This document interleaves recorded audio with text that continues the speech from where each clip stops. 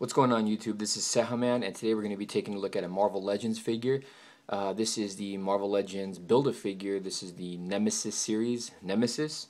This was a Walmart exclusive released back in 2009, and the other figures that were in this line to complete Nemesis, or aka Holocaust, you had to get the Astonishing Beast, Black Bolt, Daredevil, Nova, Punisher, and Tigra.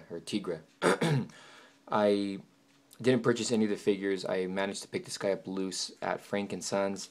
Been wanting him for a while, but it seems like everywhere I went, he was like $50 or more. So I managed to get him for way cheaper than that.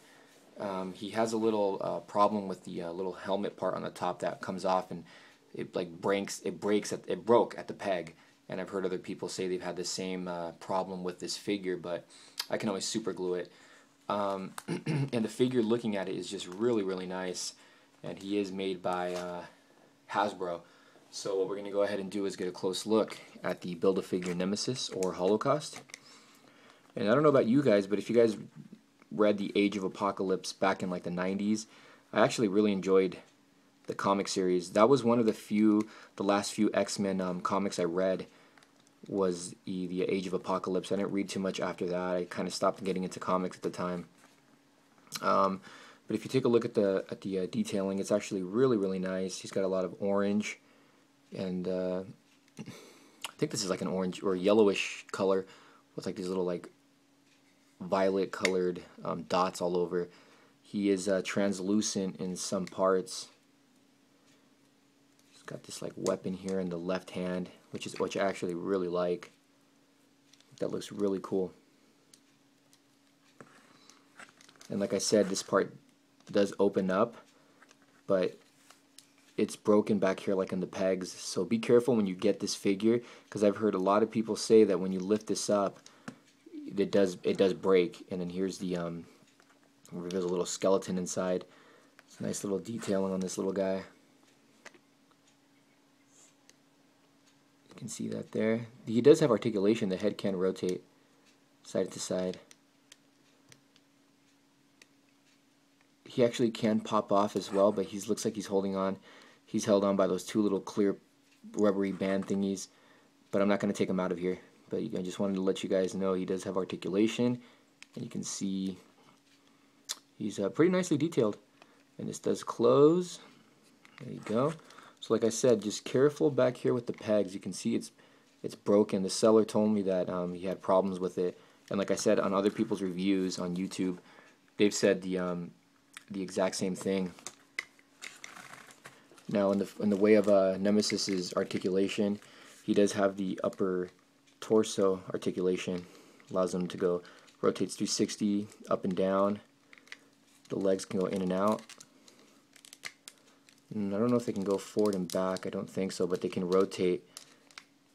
He does have bend at the knee. The foot can go up and down. Also side to side. The arms go in and out, forward and back. Careful when you go forward and back, because it just opens up this little flap. He can bend at the elbow. He does have a little wrist swivel here. His arm can rotate as well.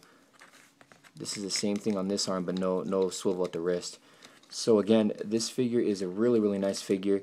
Definitely worth picking up. I wasn't really too much of a fan of the Wave. I think the only figure that I wanted to get, but I still haven't gotten him yet, was the Nova, Daredevil, and Black Bolt.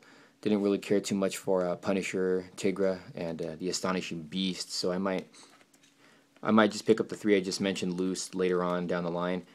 But right now, my main goal is trying to get all the BAFs from the Marvel Legends. So I have excuse me, I have a friend trying to help me out there and trying to hunt down the rest of the ones I need, which is Fing Fang Foom, Nemesis, and Ronin. Get a back shot of the figure. It's actually a really nice figure. I can't believe I waited so long to get this one as well, but again, I'm happy I did because I got him for a great price. Just a really cool Build-A-Figure by Hasbro. I mean, nothing along the lines of what Toy Biz did, especially as far as size goes, because Hasbro hasn't really given us a huge Build-A-Figure besides like Fing Fang Foom. But he's a great figure, and he's pretty articulated. And again, just like I said, careful with this top part because it does break off.